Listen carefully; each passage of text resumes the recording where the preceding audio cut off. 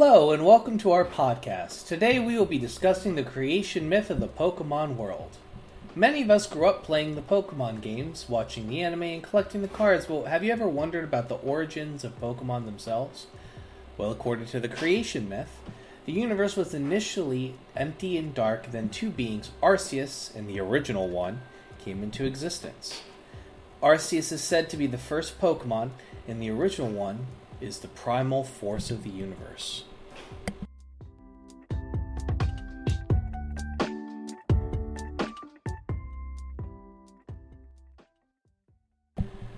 Arceus created the universe with its 1,000 arms and then went on to create the three legendary titans, Dialga, Palkia, and Giratina.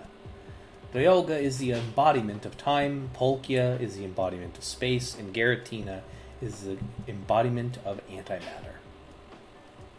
These three titans then created the world as we know as the Pokemon world, along with many regions and inhabitants where they're in. They also created the other Pokemon, each with its own unique ability and traits.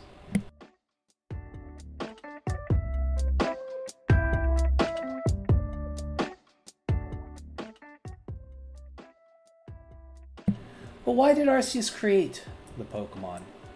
According to the myth, Arceus created them to serve as guardians of the world to maintain balance and order. Each species of Pokemon was given a specific role to play in the ecosystem, and they worked together to ensure the world remains in harmony. This creation myth is fascinating, and it adds an extra layer of depth to the Pokemon world that we all know and love. It also highlights the importance of balance and harmony in our own world, and how every species has a role to play in maintaining it. So next time you watch a Pokemon game or watch the anime, remember the creation myth and the important role each Pokemon plays in the music.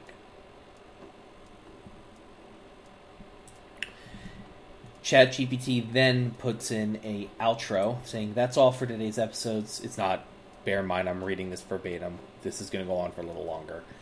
Thank you for listening, and we hope you enjoyed learning about the Pokemon creation myth. Don't forget to subscribe to our podcast. Actually, please do that for the more interesting discussions on pop culture and mythology. Alright, so what we got here? For those who are unaware, I am aside from being a gigantic Pokemon nerd, I myself am a software engineer. And, there's, people in my profession who are kind of losing our shit justifiably, seeing how ChatGPT works. There is a genuine possibility in the future that my profession will be diminished in terms of the amount of people doing it because their programs will be able to just make shit themselves over the next decade. But that remains to be seen. Even so, I want to talk about the fact that this ChatGPT has had information fed into it. It is not hooked up to the internet, like to Google or anything. It has been fed billions of lines of information. It has been allowed to surf, the internet, Wikipedia, things of that nature. It is very intelligent, and the fact that it was able to get, while this news about Arceus and the creation myth isn't new information, the fact that they were able to present it in a meaningful way that sounds vaguely human is really impressive. I remember I was chit-chatting with a associate of mine who basically was writing a paper on Trotskyism, which is a left-wing ideology, which is one of the many branches of leftism, like, that people fight about. But they wrote an entire Medium article on the matter, and it was stupid how crazy it was. I gotta be completely honest with you. ChatGPT, it's less anxiety inducing now for me. And there's more things I want to try with it, but, I think that AI is going to be something that needs to be heavily regulated and has to have plenty of checks and balances in place.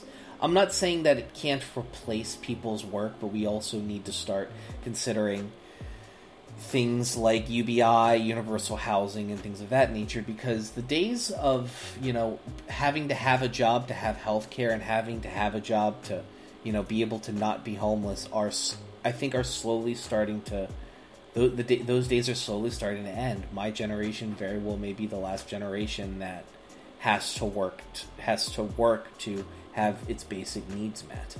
And I think we as a society need to start looking at, the possibility of government housing as not something for just the people who are the worse off, but something that is destigmatized and okay for people to use. Because I think sooner rather than later, we're going to be utilizing that. Certainly me, who my profession might be disappeared in the next 20 years. But what do I know? I'm a 25-year-old dumb fuck with a podcast and a high-paying profession. Maybe I'll delude myself into thinking I'm job secure for the next 40 years of my life. That went really well for the baby boomers and Gen Xers. Whatever. Have a good one, everybody.